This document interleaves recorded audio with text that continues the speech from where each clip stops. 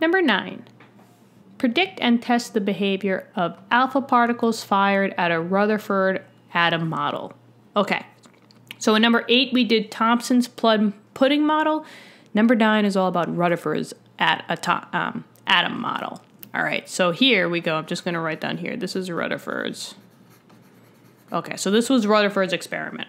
Okay, so basically, just a rundown on Rutherford's atom model was basically that he, shot beams of alpha particles into a thin gold foil. So this is basically the gold experiment, gold foil experiment. Okay. So also we just have to know that alpha particles are basically essentially helium.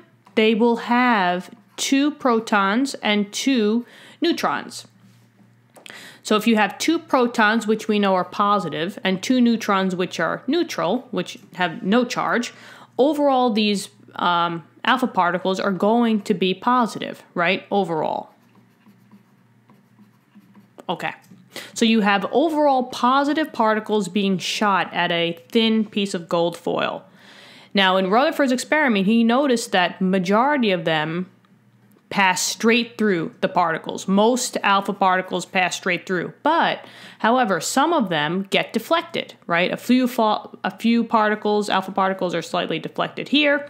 They bounce back. So it just depends. But majority of them go straight through. So these alpha particles that are being hit at this gold foil, majority of them go straight through, but some of them are being deflected.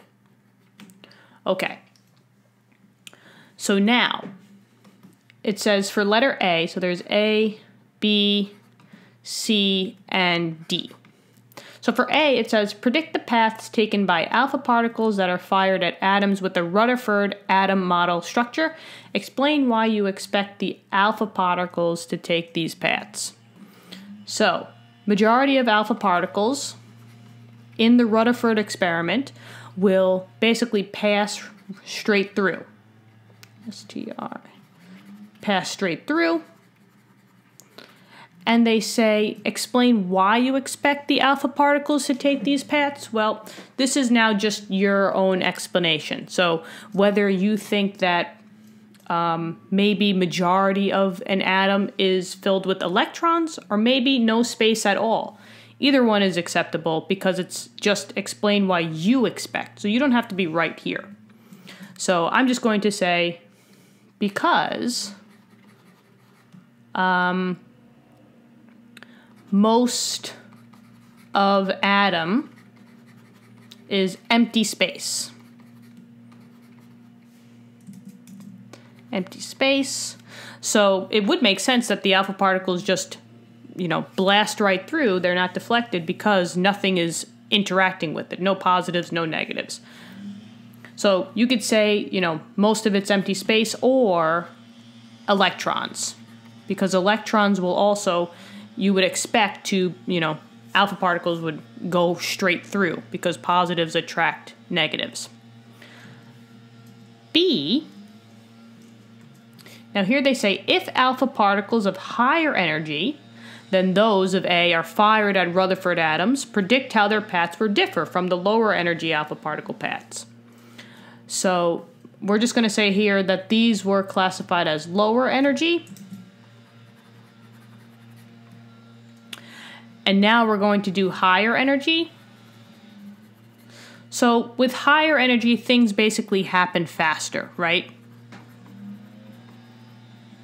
So in this case, the alpha particles would just basically, alpha particles would pass through more quickly.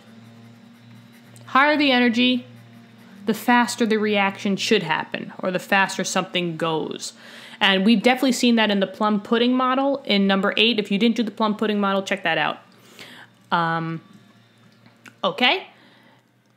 And it just says explain your reasoning because generally higher energy atoms will react faster than lower energy alpha particle movement, we'll say. Okay, now C, it says predict how the paths taken by alpha particles will differ if they are fired at Rutherford atoms of elements other than gold. What factor do you expect to cause this difference in paths and why? So here you can just predict anything, right? You can either say that maybe it wouldn't matter, right? Or maybe there would be more deflection depending on different elements. So maybe you'll say, I don't know, this answer could be, any answer could be correct here. I'm just going to predict. I'm going to say maybe depending on atomic number, maybe the alpha particles will deflect more. So if there's more protons, right, maybe the deflection would be more, right? So as you go higher and higher in atomic number, maybe the particles will be deflecting more. I don't know, it's just a prediction. So you guys can predict anything that you want. But now we have to predict, now we have to test these predictions, right, for A, B, and C. So in here I'm just going to say, depending on atomic number, alpha particles will deflect more on element. So we'll say the increase higher atomic number, the higher the deflection. That's a prediction, right? That's a hypothesis. All right, but now we're going to test these out. So D. So now when you click this link, it says open the Rutherford scattering simulation. So that's this link right here. And the link is down below in the description if you want to follow along with me. And it brings you to this screen on the right-hand side. So all you got to do is just press this button right here. And it says select the Rutherford atom tab. So last time we did the plum pudding. Now we got to do the Rutherford. So I'm just going to hit that one, the one on the left. And it brings me to this. All right, so now they say, due to the scale of the simulation, it's best to start with the small nucleus. So select 20 for both protons and neutrons. So let's see. For protons, I'm going to bring this number all the way down to 20. And for neutrons, I'm going to bring this number all the way down to 20. And then we want min energy. So bring that all the way down. And we want to say show traces. So I'm just going to click that show traces over here. And then start firing alpha particles. Firing alpha particles. Okay, so here we go. Here they go. Those are my alpha particles. And what's happening? Does it match your prediction from A? Well, let's see. Majority of them are going straight through. But it looks like if you hit a nucleus, right, if you hit that yellow dot, or even go close to it, you will deflect. So this one, technically, yes, this answered true. So in this case, A was correct for us.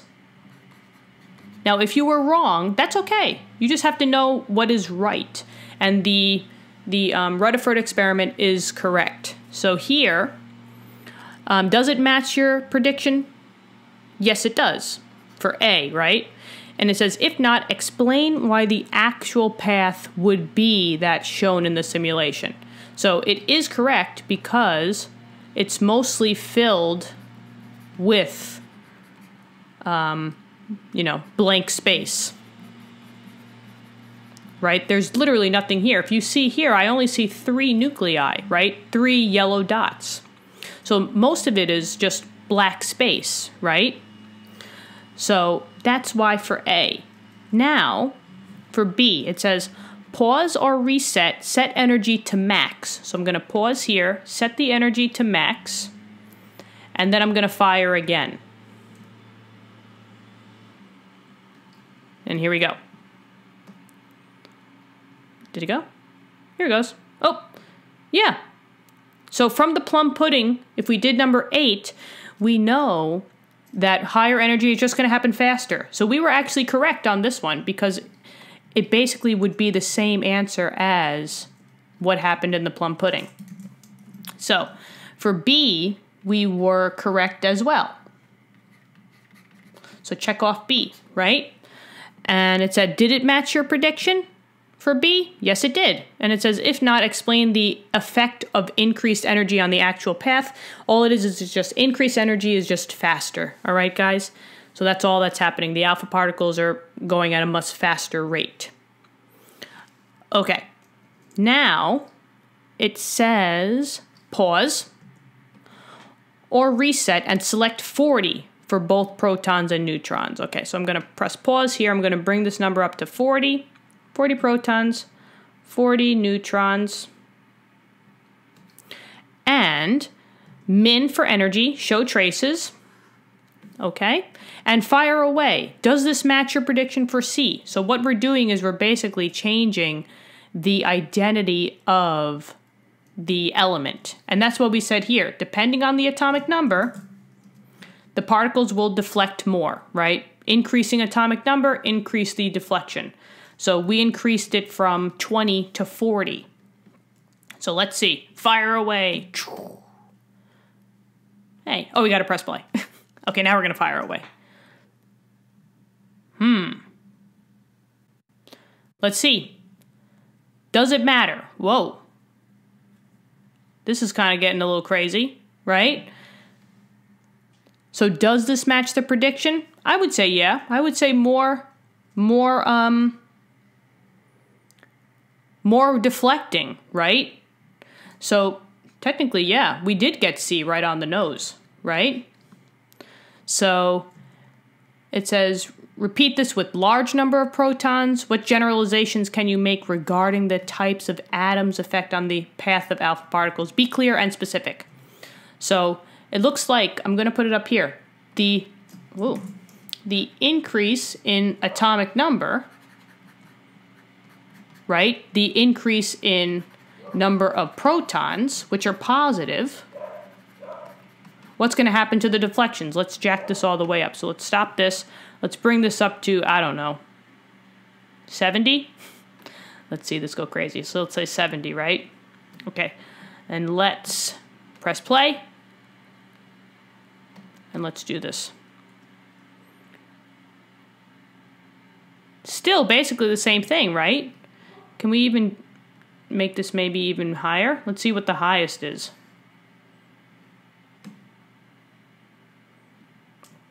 Wow. If we keep this on pause, look at all this, right? This is a lot of deflection now. They're going all over the place. I would think so, as opposed to let's go all the way down to 20.